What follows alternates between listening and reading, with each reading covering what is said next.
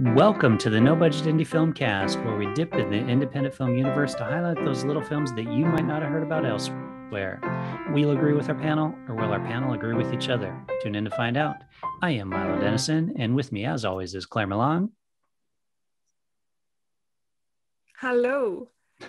And joining the two of us is Kaho Feeney. Hello. All right, Carl, what is on the agenda this week? So this week, what is on the agenda is a film called Johnny Flynton. Now, the reason I picked this film is because it's directed by a woman called Lexi Alexander. And Lexi Alexander, recently enough, caused a bit of a Twitter storm or controversy when she tweeted that old films don't hold up. Now, I don't know when sort of she decided that new films start and old films ended. We can maybe say before 1970. So I saw a bit of, tweeting about this issue, and she got a bit of kickback on it. And I said, okay, who's Lexi Alexander? So I looked her up, and she is a German Palestinian director. She's made a few features and she's worked on TV a lot, so she's had a good bit of success. And this film, the one we're going to talk about today, is one of her first films. It's a short film, and it was shortlisted for an Oscar in 2003. Now, there's one more thing I should say about Lexi Alexander is she's a former world kickboxing champion, so I don't want to criticize her too much. Yeah, she'll track us down. It's like, I love this film, Lexi. So the film itself is called Johnny Flynton, and it's about a boxer. So the film starts off, and the titular character, Johnny Flynton, he's in his house, and you can see he's kind of distraught, and he's punching the walls. And then you see why. To see this woman lying on the ground and there's blood pouring from her head, and the implication is that he's responsible for this. So then we go back a few days, and the film catalogues the series of events that led to this scene. So we find out that this woman and him were married, happily married. There's absolutely no sort of conflict or animosity. They seem very much in love. We also find out that he has anger management issues, and he uses boxing as a kind of a release for his anger. He's quite good at boxing, and he has a title fight coming up. Now, obviously enough, things start to go wrong, and it leads us to this final scene.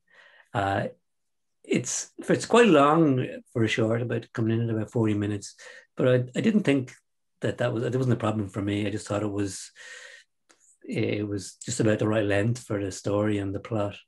Directorially, it was fine. That set piece boxing match was done quite well.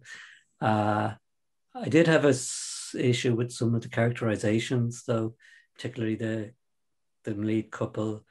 I just thought they were a bit hammed up. They were, too nice or too angry or a bit too stupid. And like there was a scene where he was thrashing a carpet, and I just thought it was a bit gratuitous. It didn't seem to fit with the scene. I understood why they did it, but it just, it didn't seem to make sense in the context of the scene. But overall, not a bad film, if a little bit cheesy at times.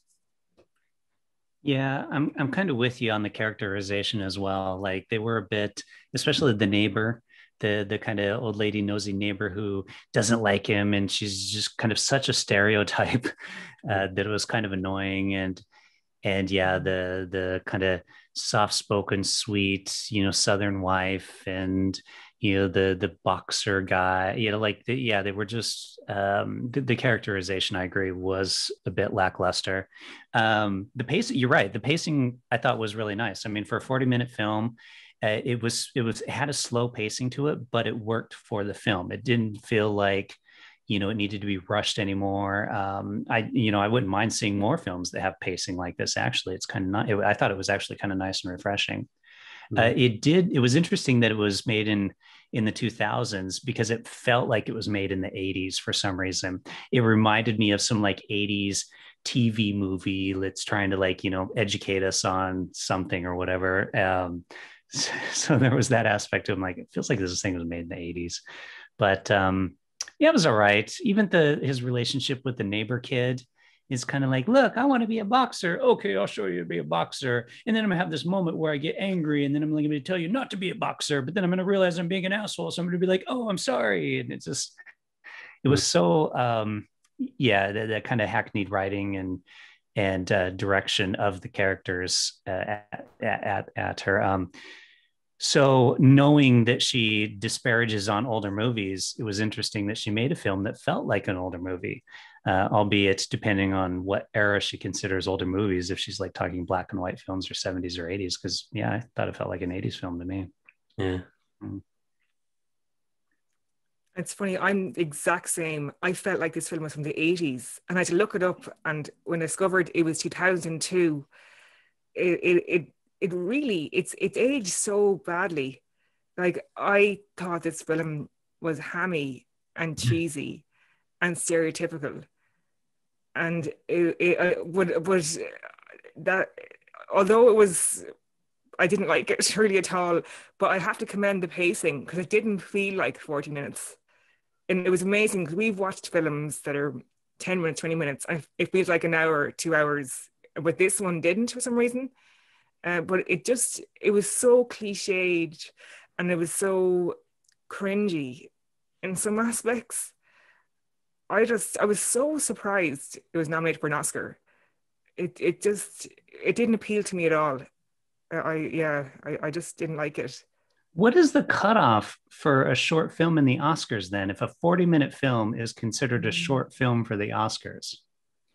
I think a short film can be up to an hour, can't it? Can it? I don't know. I was wondering. Because I think it seems like a very long time. Can it be? I'm not sure now. I must look it up. Yeah, because I thought like short films would have to be a lot shorter. I would too. To qualify for the Oscars. Yeah, it must be the really the top. Did you? One thing I really did not like about this film is the fact that it started with that sequence of like him hitting his head on the fridge and the girl lying basically dead on the floor, because it tells you how the film ends. Yeah. And then just tells you what leads to that point. And I don't think we needed that. I mean, why did that make the film better by knowing how it ends in the beginning? Yeah, obviously that was a decision she made. It's I was looking that up. It's called in media res. It's when you start at the end. Yeah, it could have worked either way. I mean, I suppose if we talked about this actually before, that you want to grab people's attention early on. So a scene like that does grab your attention, and you kind of do want to find out what happened, you know. So if you're just coming to this film cold and you just see the story, you know, evolving, you know, you may lose your interest sooner than otherwise.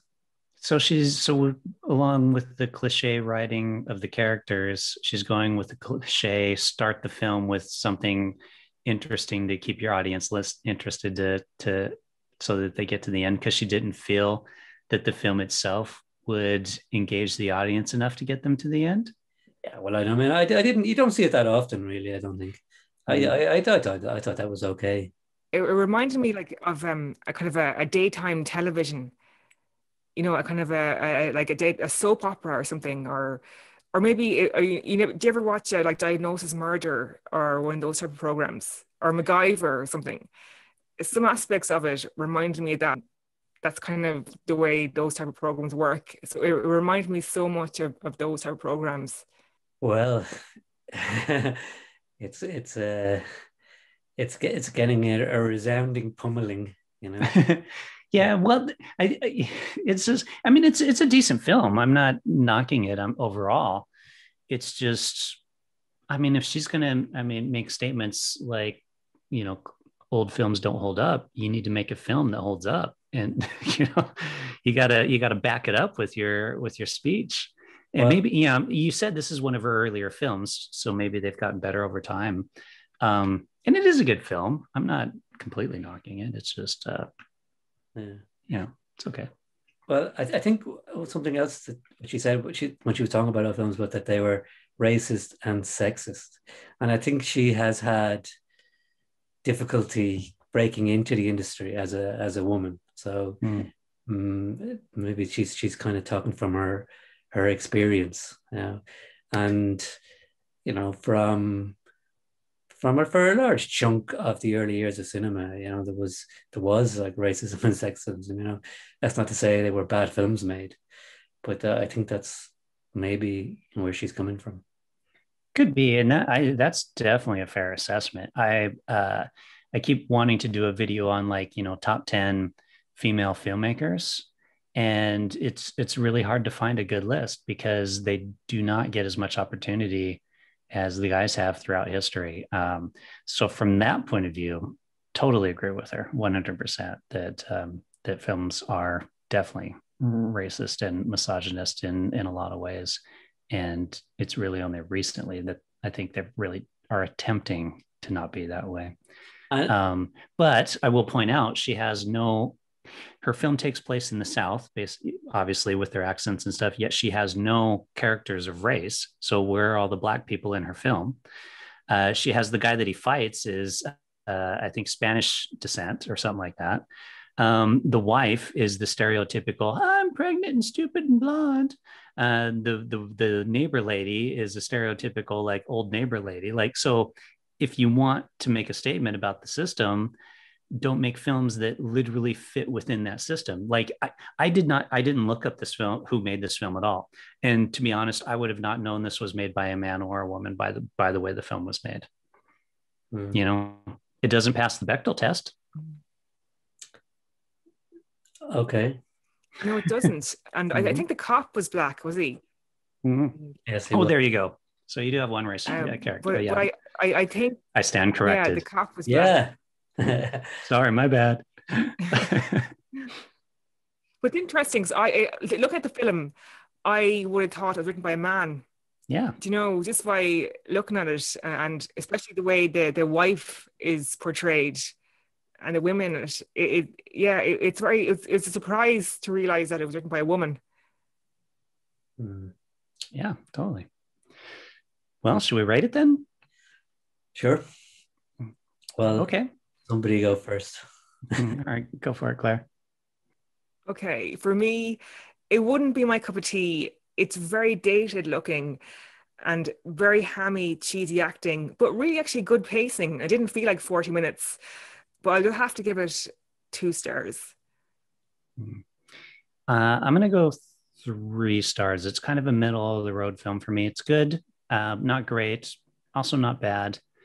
And interesting, this is, sometimes your rating changes a little bit based on the discussion. My rating has stayed exactly the same from before we started this discussion till now. 3 stars. All right. I'm going to give it 5. No, I'm not actually. No way. Claire's face. I know, we both looked shocked. What? No. I will. I'm with you, Marlo. I didn't I didn't hate it. Yeah, I mean, I watched it for the whole 40 minutes. I was kind of okay. I could see there was a lot of cheesiness and hamminess about it, but it kind of kept my interest. And it has things to recommend it. So I'll give it 3 stars as well. All right. Well, there you go. No budget audience. We are kind of in the middle on this film. Things we like about it, things we don't like about it. You can, of course, watch it. We will throw a link to the film in the notes, and let us know what you think via a comment or reaching out to us on social media at No Budget Show on Instagram, Twitter, or Facebook. And until next time, we will say, see you later.